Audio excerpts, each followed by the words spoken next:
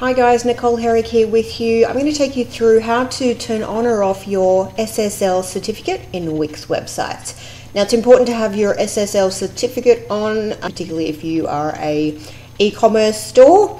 They are automatically turned on if you're making a new website, but if you have a slightly older Wix website, you might need to actually go in and just check that it's turned on. It is free, but basically if you don't have it turned on, if people come to your website, they might get a warning that this site is not safe and they might not go into it. So go and check. If you've got an older Wix website, go and check that your SSL certificate is on. Okay, so here's how we add the SSL certificate. So log into your Wix dashboard, not the actual website editor.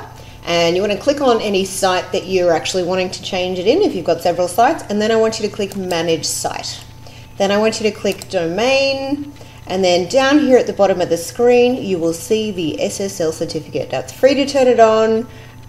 Just turn it on and everything will be hunky-dory. Alright guys, I hope that was helpful. If you haven't built a Wix website already, please use my affiliate link in the description below, as that helps give me a little bit of dosh to continue doing these free tutorials for you. And check out some of my other tutorials, which I'll list below as well. Thanks guys.